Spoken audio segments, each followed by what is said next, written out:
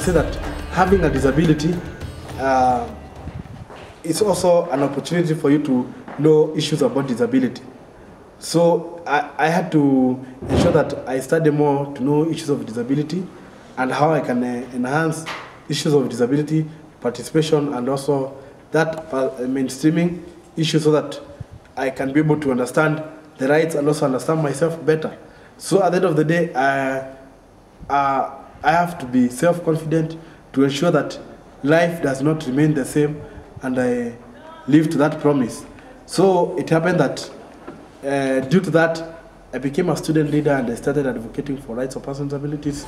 And that one really made me to feel that a change, I can be able to make a change in people's life and also see issues of persons with disabilities are hard into different places. The major challenge being that the participation of youth with disability is very low because of lack of resources and they're not able to sustain the activism or the advocacy process.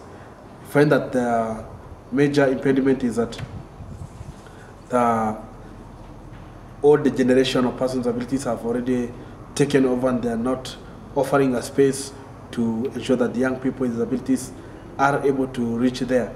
So we find it's a major challenge, but positively is that there's that willingness within the government circle and within the larger community of acceptance of disability, but we are not yet there where we are supposed to be in.